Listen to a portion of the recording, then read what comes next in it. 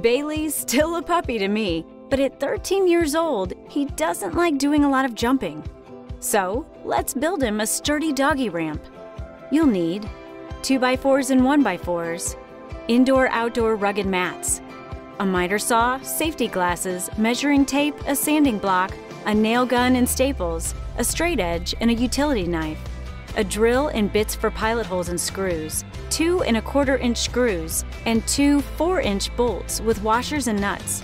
Make sure one of the bits is as wide as the bolts. First, get your measurements. I'm going to be mainly using this for my truck, so I'm measuring the height where he jumps in, which is 18 inches tall. I also want to store it inside of the truck between uses, so I'll make it 48 inches long.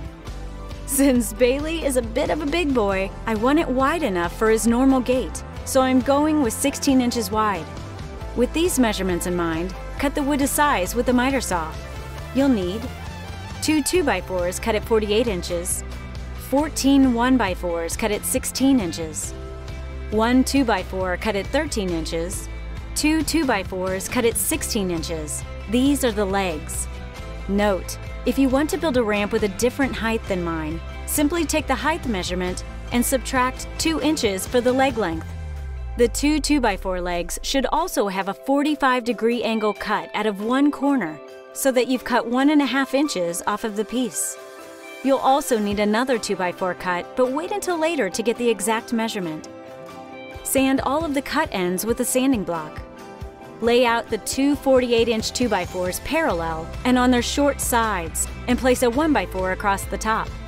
Drill pilot holes and then secure in place with screws.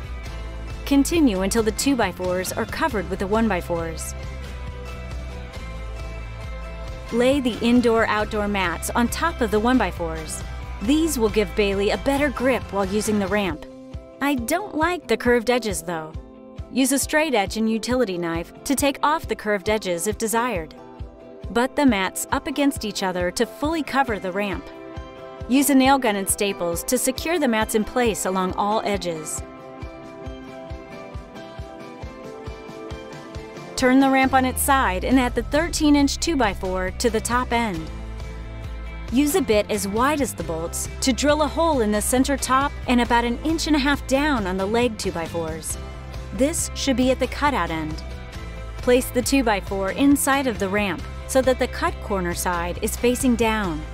Leave a gap of about 3/4 inches or slightly less between the 2x4 and the end of the ramp. Use a pencil to mark the hole on the ramp frame. Drill a hole on the mark and through the frame. Run a bolt through the frame and through the leg. There should be a washer on both sides.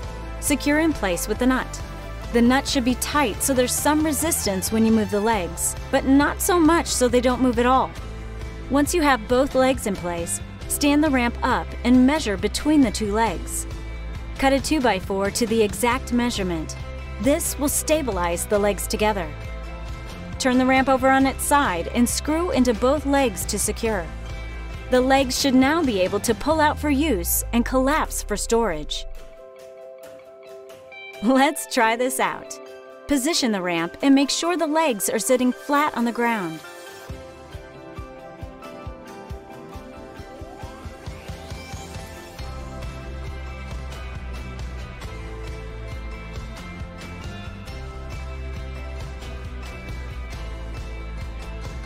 On the fly, DIY.